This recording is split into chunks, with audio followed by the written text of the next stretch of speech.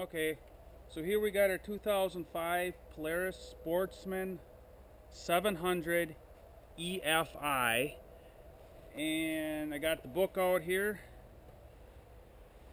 and diagnostic mode.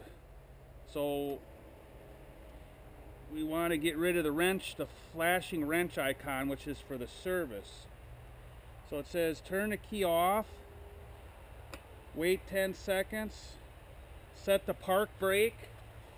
So we'll go over here and set the parking brake and shift the transmission to neutral. I believe that's neutral right there. Hold the mode reverse override button.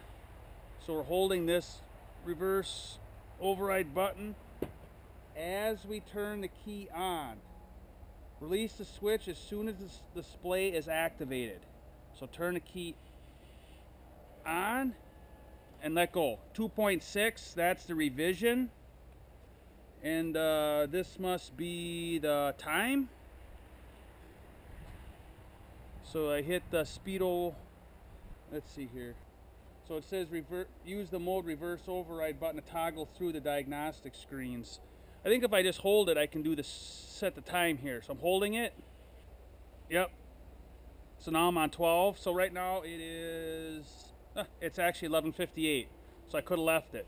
So apparently then, let's go there. So apparently you just leave it. It toggles from the hours to the minutes if you just leave it. So now, because I left it, it just came back to this. So anyway, that's how you set the time. And then you scroll through, you hit this button here, and you scroll through everything. So that would be the battery voltage. And the next one indicates the engine RPM. We're in diagnostic mode. The screen. So this is the next one, should be all-wheel drive. So off, because I got it off. And gear circuit diagnostic. So if I hit it again, and okay, it's a neutral, so it should be 158. Now I'll just go through this here. So I put it down to reverse, and in reverse it says it should be 75. That's the ohms, so this is for diagnosis. Then in park it should be 23 ohms. It's measuring the ohms. 23. And put it in high, it should be 628 ohms where my thumb is. So 611, I don't know how accurate it's got to be. So anyway, I'll get it back in neutral. So that shows you all them steps. So I'll get it back in neutral. So that could be for diagnosing. You're supposed to know the ohms and all the ranges, I guess. So we want to get rid of the wrench icon. So actually you can just turn it off. That's one way to do it. So let's see what it say here. So hold it for 7. Okay, so I got to get to the wrench icon actually. So I'll scroll through here yet. Okay, there we are. I think that's the wrench icon. Actually, it's set for 0. That's the hours that it's. So at 0 hours, it's going to show the wrench icon. So this ain't even set. So maybe we should, I guess here's how to shut it off, I guess. You're supposed to hold this for 7 seconds, and then you can shut it off. There. So now it's off. So now your wrench icon will never show up. You have no service interval reminders.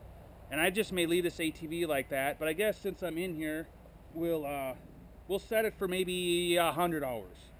So we just serviced the oil on this, so maybe we want to bring it back in 100 hours and have the wrench icon come up. But this right now took care of the wrench icon. It won't be up.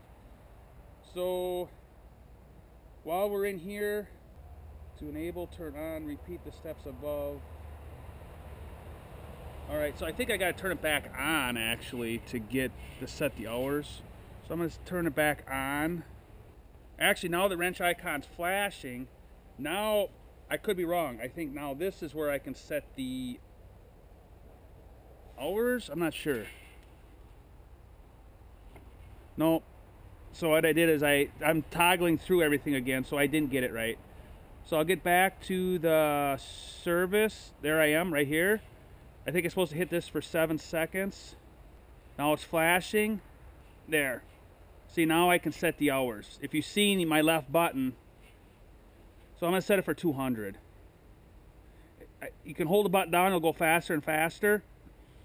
You can't go backwards, so if you pass like 100, you know, whatever you want it set for, if you keep holding the button down, I guess it wraps around, it gets to as high as it goes, and it goes back to 0. So keep that in mind. So I'm just going to set it for 100. Okay, 100. And it's now set. So actually, that is set for 100. You don't have to enter it in or nothing. So then we scroll through again, and we got MP. That means you're in miles per hour. Oh, so you can set it to kilometers. So if I hold the button down, you can change it to kilometers. And that's it. So shut the key off. We'll turn it on, and the wrench icon should be off. No wrench icon. I understand check engine light's on. I'm going to be doing another video on that, because we must have some codes in here. So, but anyway, that's how you do your service intervals and how you get into diagnostic mode. Hopefully it helped you. Thank you so much for watching. I make videos like this often. If this helped you out or you enjoyed the content, please hit the like button below and consider subscribing. Please also consider donating using the link in the description below, which helps keep this channel going. Hope to see you in the next video.